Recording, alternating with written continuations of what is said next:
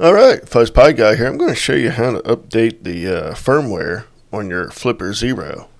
Now if we go to the following website here, we can download the software for Windows, Mac, Linux, or you can even update via app or Google Play. But we're just going to show it here on the Windows. So I already went ahead and downloaded this, and you just got to do a simple install. So the next thing we need to do is we need to start this up. So let me just bring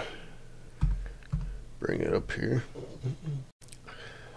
Alright, so once you have this installed and we have it launched up, we have our USB cable plugged into the computer. So we're just going to plug it into the Zero. And I have a 32 gig SD card installed. And just like that, here we are. So what we can do is, we got some things going on here, backup and all that. We're just going to, let's do a backup first, just to be safe.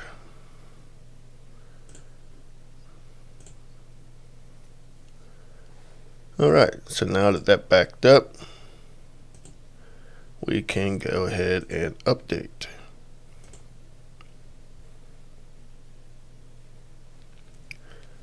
So we'll just let that update. Might be a good thing to back it up first, just in case anything would happen to happen.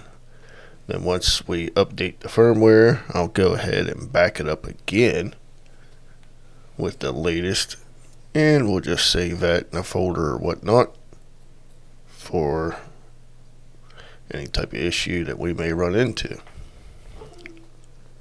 Alright, so now it says updating, follow the progress on the Flipper Zero.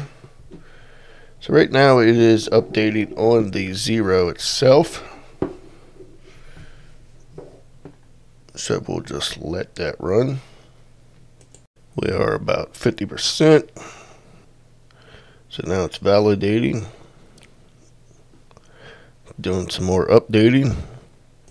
Alright, so on the Zero it says that's firmware update success. Hit the right arrow for OK. And we should be back to the setting here. We have our options. So it looks like it should be updated. Alright, so now we are on a newer firmware.